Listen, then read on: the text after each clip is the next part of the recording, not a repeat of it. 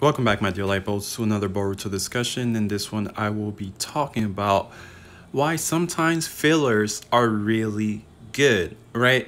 Because we do know in the Naruto franchise and other franchises, sometimes we get stupid fillers like Naruto fighting an ostrich or something like that. But no, in this episode of Boruto, we actually got to see Kashin Koji versus Kakashi. And this was such a big episode just because we have not seen Kakashi do anything in the Boruto anime. Fight wise, we do know he was the 6th Hokage, and you know, he was a Hokage for a long time and stuff. But seeing the little interaction between Kashi and Koji and Kakashi was cool, and then Kakashi was like, oh, I'm gonna see who's behind the mask. Definitely gave me vibes of Kakashi versus Obito.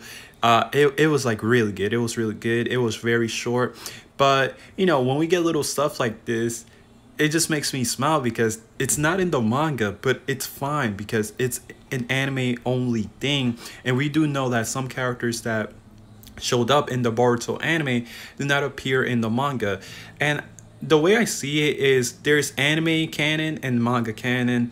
And I'm just happy with this filler episode. It was just fantastic. And then seeing everybody else in the episode, Shikadai being very smart. Shikadai is so smart. It reminds me of a young Shikamaru.